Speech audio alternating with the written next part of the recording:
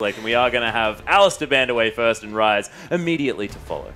So again, we talked about, what do you change from game to game? Because obviously Masters3 at this point, they can smell the 9 points. Oh, they need to pick up 2-0s here. The difference between a 2-0 or a draw is 3 points to 1. They have a shot at first in LPL this week, and it needs to start with King. Yeah, it's massive. It seems like the bans have been swapped over just a little bit. Of course, M3 were forced to ban the Rise and the Kalista last time around. King now on that duty. Echo going to be banned away from M3. They don't want to first pick that for Condi at all, but wouldn't be surprised if we didn't see that Gragas locked away as quickly as possible on the M3 side, but they still have that last ban to think about. SMLZ probably more than happy to grab that Corki one more time. I think about it. He had a great performance, and again, I think one of the primary problems of King, there we go, so targeting out Looper's Rumble, making sure that the nice equalizers aren't able to go down, was eating up a ban on the Caitlyn. Well, Caitlyn has snuck through now. We'll see whether King decide to pick that one away, whether M3 are going to put a whole lot of priority on that. I'd be very surprised if Caitlyn was first pick, though. A lot of large caliber picks still left on the board, and Gragas, of course, worked fantastically for Condi in the first game. What ain't broke? Don't fix it. I agree 100% with this. That said, I think King need to first rotation Victor here. Oh, yeah. Well, the Vladimir is still available. Insect could grab the Vlad, and they could grab a Victor as well if they wanted to. But, Siva is going to be locked in by Insect, so still a whole lot of priority on that champion. It is going to be Nautilus locked away here for Huey. Well, from Huey. Probably going to go to Sivir Nautilus is a fairly common second rotation or rotation together. Almost as similar or as common as Hecarim and Sivir. Obviously, these two champions synergize off of each other a lot. Nautilus has CC riddled throughout his entire kit, his auto attack, his dredge line, his Riptide, the depth charge. The depth charge synergizes really well with the Sivir on the hunt because it's just a long range initiation tool. So press your R button and then go. Press R, win game. Did not happen for King last game, but there's that Corki. Yeah, Corki going to be picked up once again. Love City more than happy to hop back on the Annie, and so far M3 have not changed anything in their comp, and King hasn't done anything to make them. So now they're going to be hovering over a few choices. Wouldn't be surprised if Master E was locked in. Of course, very high priority pick at the moment.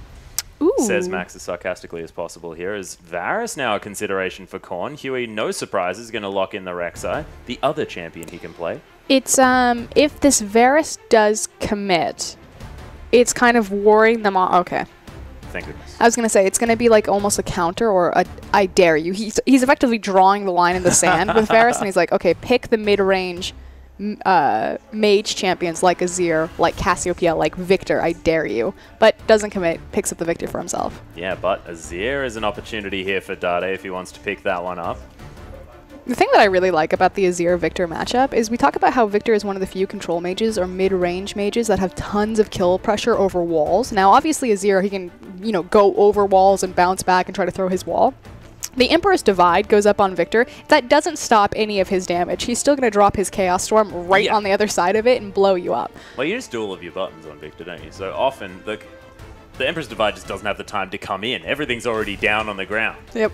So Korn doesn't really need to worry about that too much, but Insec is going to lock away the Yasuo in response to what was the Azir combo. Has found a whole lot of success in the LPL and around the world, but Yasuo for Insec. You saw him head in hands before, now back to that comfort pick in the top lane, which is not necessarily something we really associate a Yasuo with, but Insec, he's made it work somehow.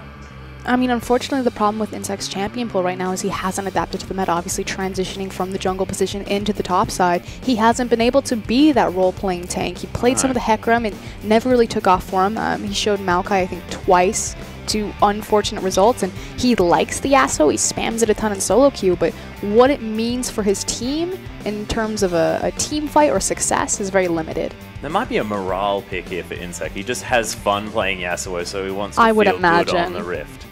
It seemed a little bit like that considering his start to this game, but Zero's going to be taking the Nautilus against the Annie, and as far as this bottom lane goes in comparison to the Karma in there instead of the Nautilus, I mean, is it going to be improving Name's chances here? Are they going to be opting for a lane swap potentially? What's sort of the go here with the bottom side of the map? You can always lane swap anyway, just because unlocking Nautilus gives tons of roam potential, and Sivir's going to have more control of the creep wave, but I think it's an empowered 2v2. I think they want the 2v2 and they're looking for a kill lane. Well, we'll see whether they get it as we hop onto the Rift.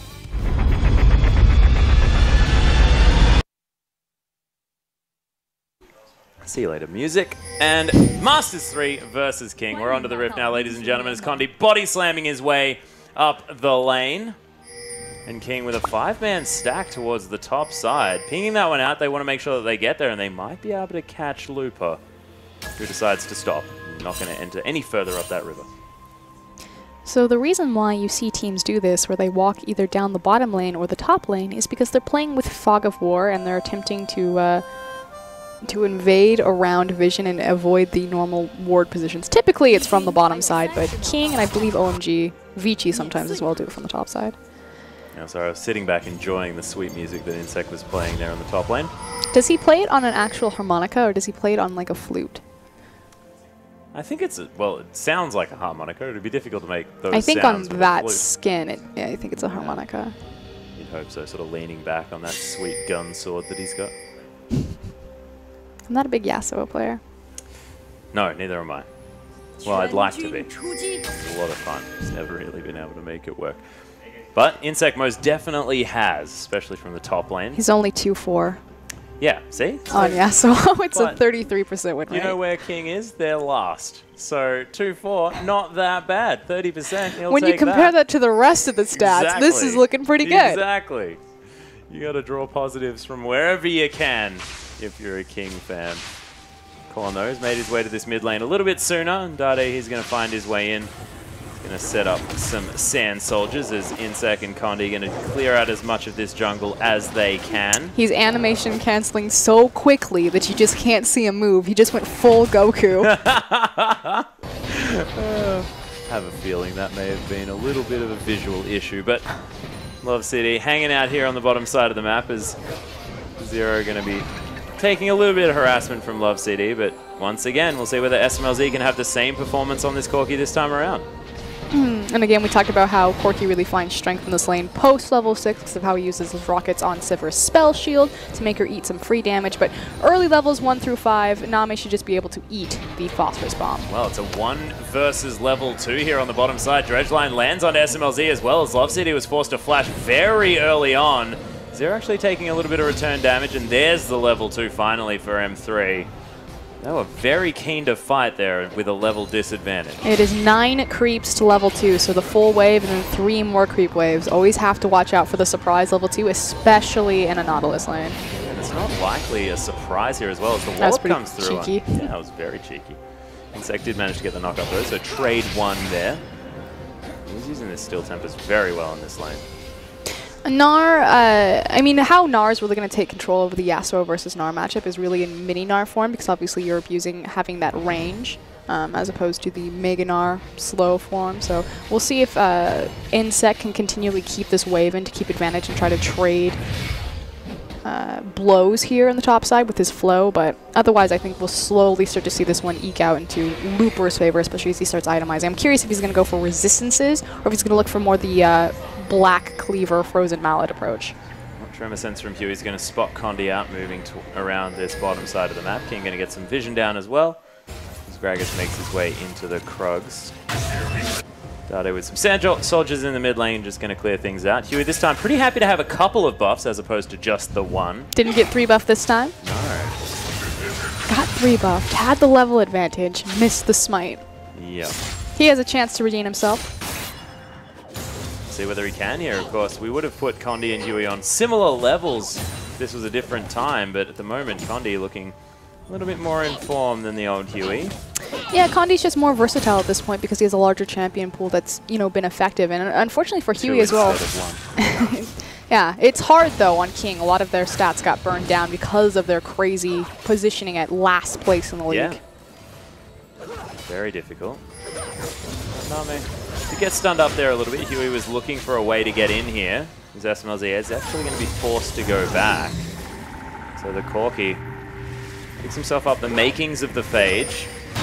Name with a victory in this lane, going to clear out another minion wave and put himself ahead. SMLZ again going for the more defensive start to his Corki as opposed to rushing down that Sheen. It's actually taking bit of an advantage here on the top side as well. 33 to 26, landing all of these tornadoes as well, as Lupa's actually struggling a little bit in this lane as it moves forward. He's got a lot more ability to keep control of the creep wave and keep it pushed forward just because of the safety in his flow. As soon as Lupa gets more points into his boomerang and he's able to spam that out, he'll slowly start to get control back over this wave. But Insect's doing a good job pushing forward so that Lupa has to donate his auto attacks to CSing versus poking him. Insect does need to be careful. He's on the wrong side of these creeps. Gets the tornado, just decides to take a walk. No? Oh, there he goes. Flashes out of the way of the boomerang though, so he's going to continue with maximum movement speed. On the other side, Zero did manage to land a dredge line here as Insect continues his wander. He is behind enemy lines. A wanderer is never lost, Froskarin, but there's the body slam. Insect's going to get slowed down as well. Does use the E, but Dade with the fantastic stun up there as well. So he's going to be able to grab that shield, pick himself up a kill as Lupa. He's going down very low, but Megan are at exactly the right time. Now King have to deal with the Sand Soldier damage. The knockup comes through though, and Huey locks himself down. The kill onto Dade. Corn here as well. It's a double kill for Huey. He's picking them up in the early game. We have to give him that as Love City takes a bunch of hurt, and Corn after the flash is going to pick up that kill to round this one out. So all said and done, King are able to mobilize quickly enough that they're able to at least trade for Insect. Obviously, he ends up still going down, but they take advantage there with the 2 to 3 kills. Yep, that's my handoff. Yeah. Wonderful work there. King now with a 500 gold advantage are going to be able to get a bit of pressure into this mid lane as well. It is 42 to 45 in favor of Corn at the moment, but started with first blood last game, so not quite as happy as he once was. Insect just going to be dancing through these minions. Does close the gap there as Windwall comes down. There's the last breath. He's going to be able to lock down the solo kill as he makes his way back to lane. Beautiful Recognition from Insect right there to realize, hey, I just backed, I burned my TP, or excuse me, I didn't burn my TP, but I have the Zeal, so the buy advantage over Lupa with just his Doran shield immediately goes for the kill. Yeah, just did all of his buttons there as well, just able to close the gap, of course. The fact Is that how you just win the game? All of your buttons? Do all of your buttons, yeah, that's how you win League of Legends.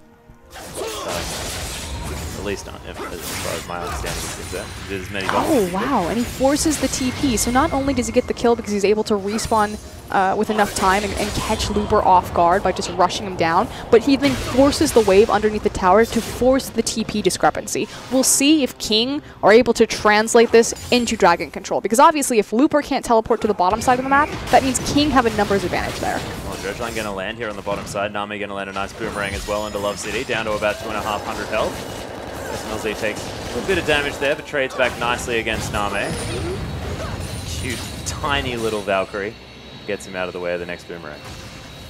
I think Name actually messed up his auto attack right there. I was watching, I was like, did he try to reset that and just canceled it? Cheeky cancel. Unfortunate. I was actually going to talk to you about how this top lane works, because we haven't seen a whole lot of carry top laners. Insec on this Yasuo definitely is, but Huey's going to stop me here as Dade Emperor's Divide gets the Rek'Sai out of his business. Dade has been looking so good on Azir. First that catch on Insec out of his flow with the cheeky knockup. Oh, yeah. And now with a beautiful Emperor's Divide. Really working it out here. Did fall down in that first trade, but picked himself up a couple of assists. Almost has that Morella Nomicon sitting on 20% extra cooldown reduction from Forbidden Idol and, of course, the Fiendish Codex. So he's sitting pretty pretty. Pretty pretty? Pretty pretty. They call him the Golden Chicken. Dade or Azir? Azir. Dade. Yeah, actually do that. It would be funny if they called Dade the Golden Chicken as well. I'd have absolutely no idea why, but it'd be amusing. SMLZ sitting here at half health, but the safety of this turret, not so much safety anymore as it's very, very low. And Name, a lot of pressure down here on the bottom side. King, again, committing to their strategy of tower taking. They take the first early one and going on the aggressive. Yeah, on the hunt comes down. There's the depth charge. It's chasing SMLZ. He's able to create enough distance over Love City. May not be as lucky. I believe that auto attack did go off there from Name. They locked down the kill. It was, in fact, the Ignite from Zero that picked that one up, and Huey just going to tank up this bottom outer turret, and King will take their first of the game. So, at the moment, 2,100 gold in the lead for King.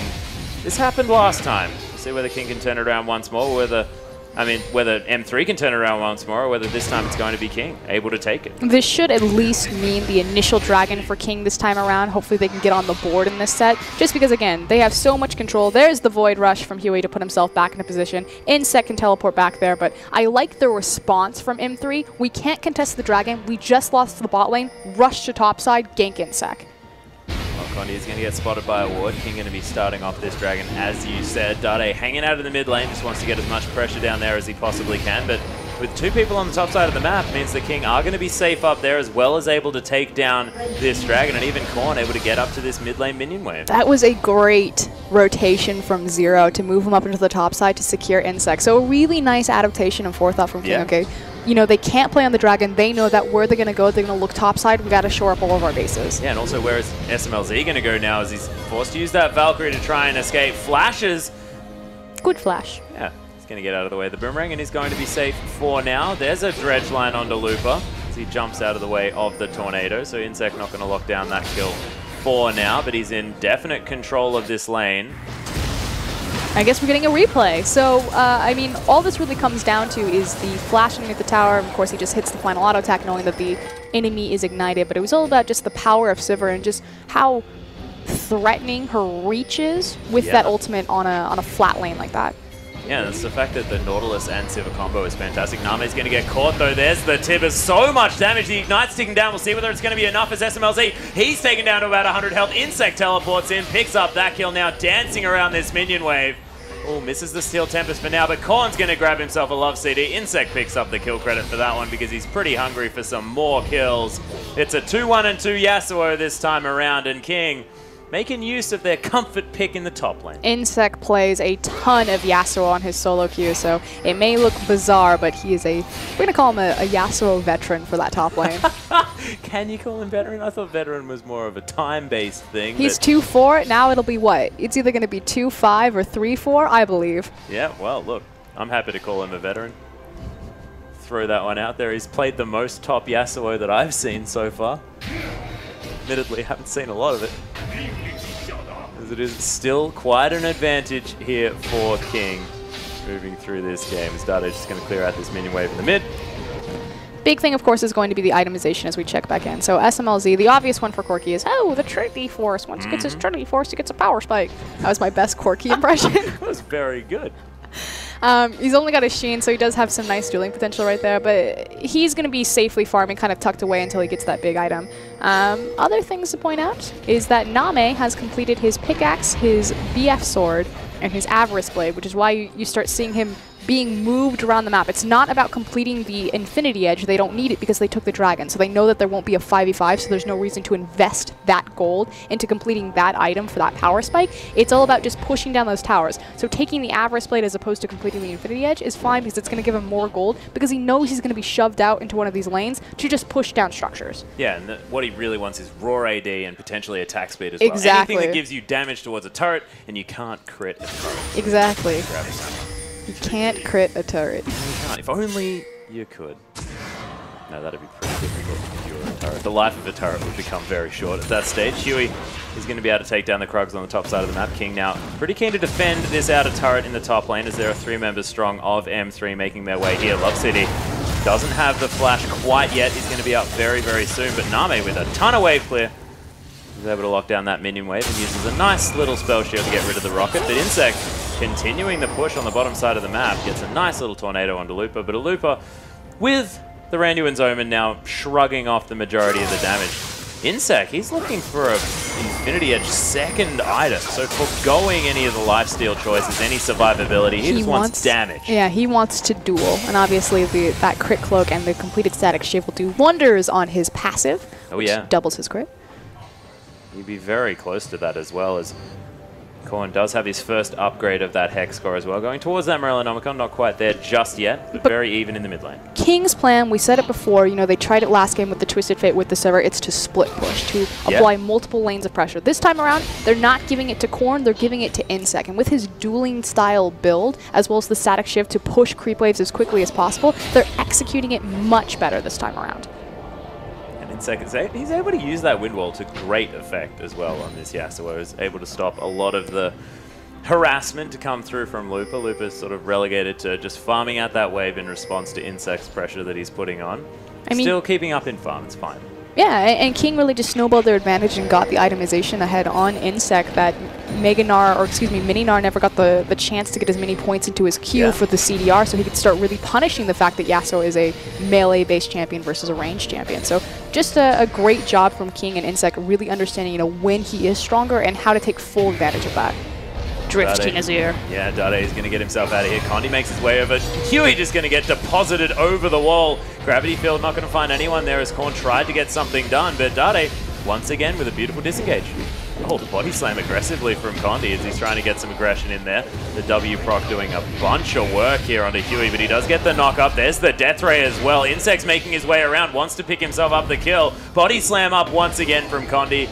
That is going to mean everything's going to be okay as Sand Soldier's just parading around the area, making sure the King can't get any further work done. Really just a miscommunication from Dade and Condi right there. There was no reason to look for a re-engagement, especially because you didn't have numbers advantage on that side of the map. But more importantly, the Emperor's Divide had already been used as a disengage tool, whereas the Chaos Storm was still available. So not quite on the same page. That said, they're not punished too badly for it.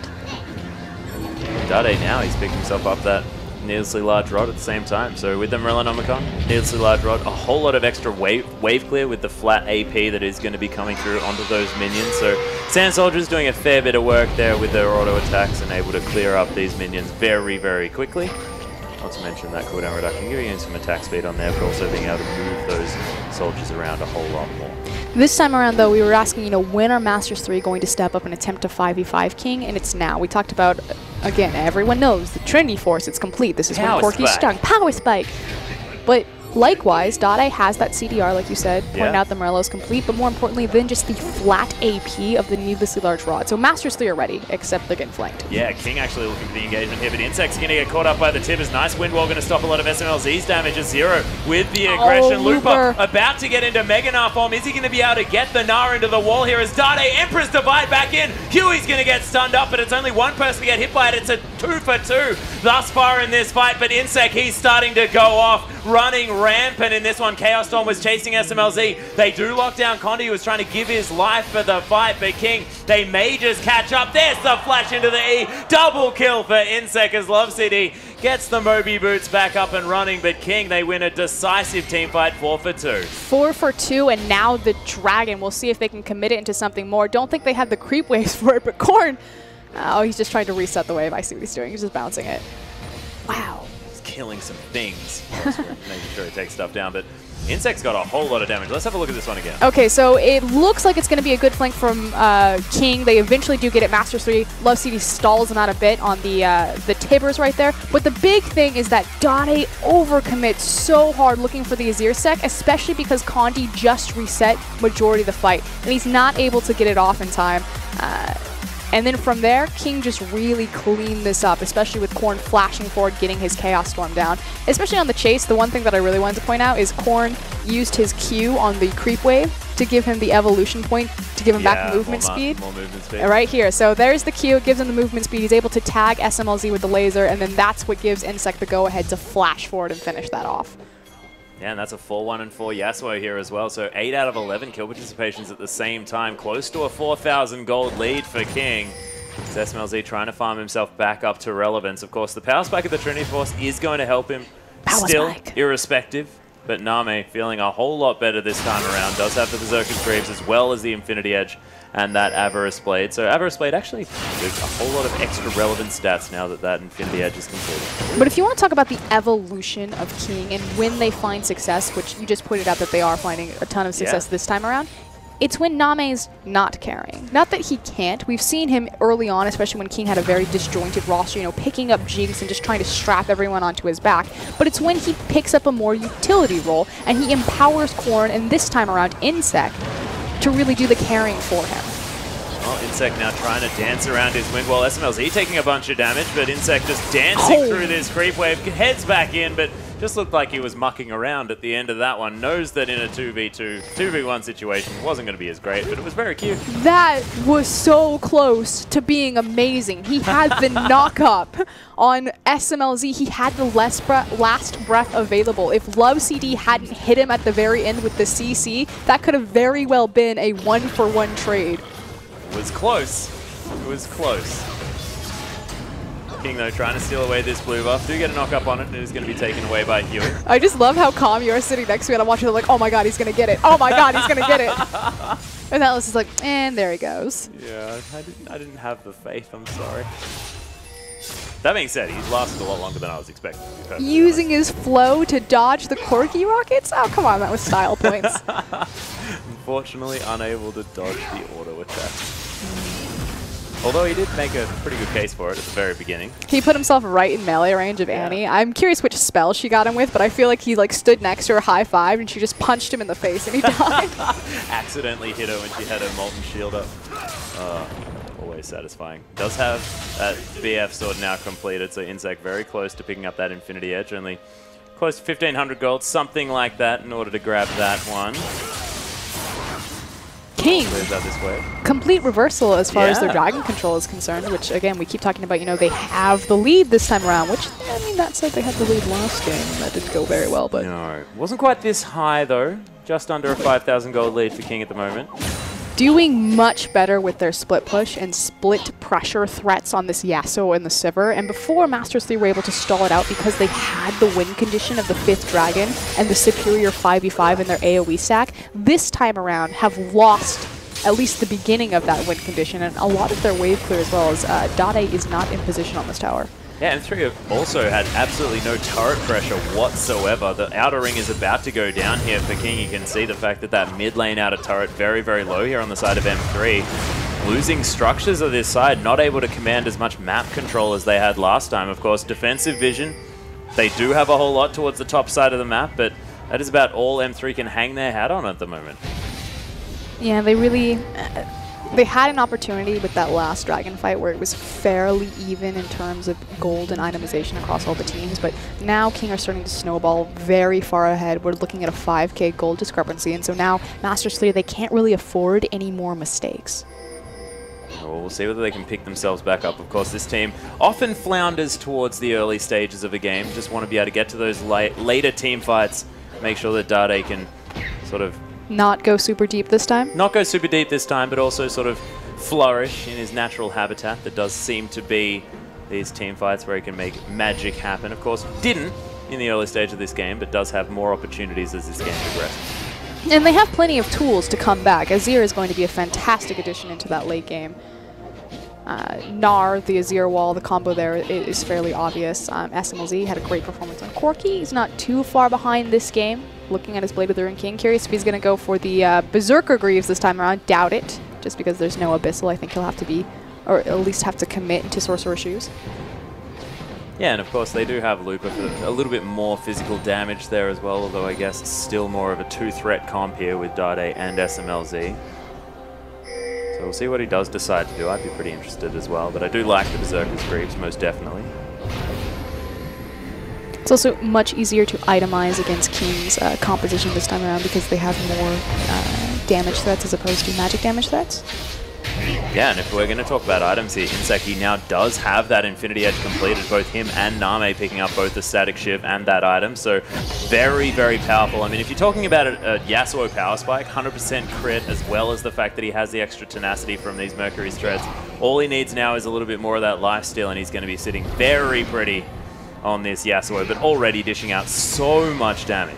And proving that he's got the moves to do it, you know, looking for that cheeky outplay on the bottom side. So curious how he's going to approach this next big team fight as Dragon is up and available. Big ultimates to watch. I mean, it sounds obvious, but obviously the Tibbers. The Wombo combo threat is there from Master3, and you can never discount a Wombo combo. And you got to have a look at Looper as well. He's got a full rage bar heading into this one. They do lose the dragon, but Tibbers comes in. Loves it. He's immediately going to die. Looper able to get the transform very quickly. He already down to half health, though. Misses the ultimate there as Insect gets out of the way of the stun. Emperor's Divide onto Name gets him out of the pit, but Insect over the wall after Dade locks himself down the kill. And King still chasing after these M3 members. Condi now has to deal with Insect. after he flashes away from the Yasuo, so he's going to be okay for now, but that was a disastrous fight for M3. Yeah, unfortunately for Masters3, the King on the Hunt ultimate was used defensively to kind of reset their positioning, and it was really just a scrappy brawl fest in every single direction. And more importantly, the Gnar ultimate, we talked about, you know, you can never discount a wombo combo, but you kind of need to hit it. Yeah, yeah. With that, it'll be the Dragon for King, as well as possibly 2 towers. Here we go, here's a replay. So right here again, you have chain CC, or the potential for chain CC, but you didn't chain it up onto anything. You dropped the Tibbers. That was only on the Huey as well. Exactly. Looper trying to get his Gnar form, but the big thing is he just doesn't connect anywhere with that Gnar ultimate. Again, so much damage is still going on Huey, one of the tankiest members. Insec has a really nice cheeky outplay here where he gets behind the Emperor's Divide, Dade trying to split the fight by using the pit in the terrain, and then he follows Dade over the wall and he tries to get back to safety. So great performance from Insec so far. Yeah, M3 that fight just locking themselves in the Dragon Pit in order to die, basically, as Korn was able to get so much AoE damage off there as well. But M3 now need to sort of get themselves back together, but 9,000 gold is what this lead has stretched to. 3 dragons to nothing in favor of King as well. They are in well and truly control of this game. Lichbane now completed for Korn as well, so mixing up this item build, decides he doesn't want to go for the Abyssal Scepter that Dade opted for last time around. This has a lot more split pushing damage. He just seems to like that playstyle. It's all about the split push for King across the board. There's no need for the Abyssal Scepter because, again, you don't need the aura on the magic damage because a lot of your team is physical damage this time around. Wow. King, the gatekeepers. The gatekeepers indeed. This is something that we're actually having a conversation about earlier here, is the fact that taking splits, making splits happen to a lot of these top tier teams really keeps the points lower. That's just a massive discrepancy. If you've got a team that's managing to go 2-0 all the time, or even if they're just going 2-0 or 0-2, they're going to get so far ahead. It's all about these straight victories for these higher teams. And M3, if they want to make a play for it, they're going to have to do it now. Triple stun with the Gnar from Looper there as Gravity Field went down, but Name is going to deal with that guy very quickly. Love City going to get Chaos Stormed, and SMLZ just on his own, flashes underneath the turret. Dade now finding his way in here, but Korn's running so fast. There's the auto attack from the Q, as well as the Lichbane proc. That would have done way too much damage in the hands of this Victor. They take down the inner turret, and that Baron bait was exactly what they needed. And it was high risk, low risk, high reward for King right there. They knew, okay, we either take the Baron for free, they're forced to face check us, and we're just so far ahead that it'll mean the base, and we can just pick up the Baron afterwards. So King, they understand exactly how far ahead they are, and there's just not much Masters3 can do at this point. No, 12,000 gold now the lead for King, heading back towards the Baron, maybe back to base as Insec wants to pick up some more items, now looking for what could be the Banshee's Veil, just wanting to get rid of a little bit of CC that does come through. He's going to be able to finish that item up now. We'll see what he goes for next there. Does have a cheeky Doran's Blade sitting in his back pocket, but wouldn't be surprised if there was some form of lifesteal coming in at some point. This is pretty much going to be the Baron. Masters3 right now, they're rushing because they know King is back to try to move up into this Baron pit area, clear out as much pink vision denial as they can, and place down their own ward so they can possibly look for a steal or a pick. That's the only lifeline and option they have left. Well, Huey going to get slowed down by the autos from these Sand Soldiers. Of course, the Q doing a bit of that work there as Korn trying to zone away this Azir.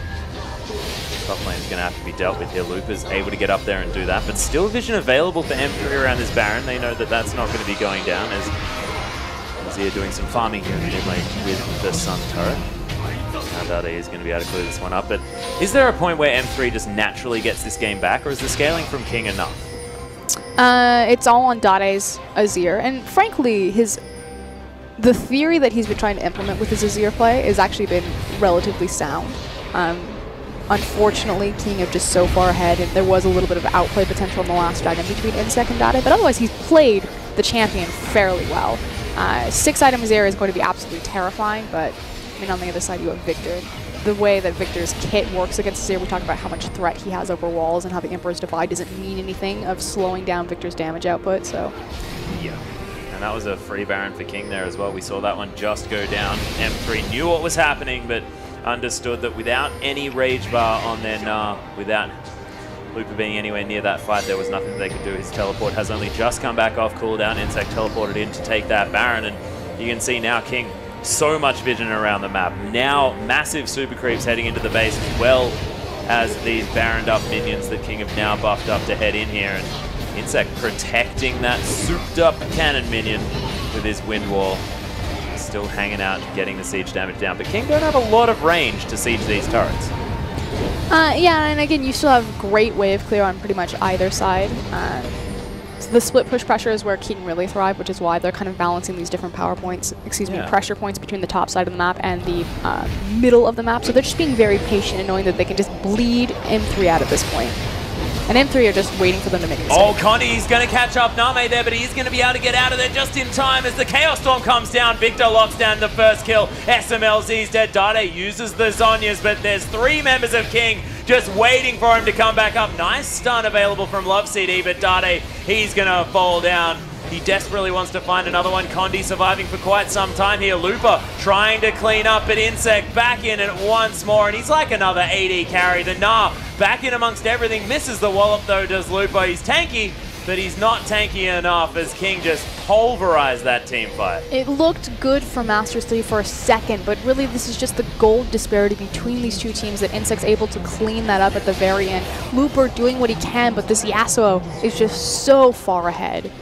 They are going to be able to take down the mid-outer inhibitor turret, as Inhibitor is going to follow there as well. The bounce over the top, Looper looking for something, does manage to land the boomerang. SMLZ, he's respawned, coming back to try and take down Insect. Another boomerang is there, uses the wind wall, does Insect, gets over there with the E. Last breath comes down, oh my goodness, almost gets it turned, but SMLZ had enough damage and Looper secures the kill. Looking for an outplay as opposed to just looking for the out.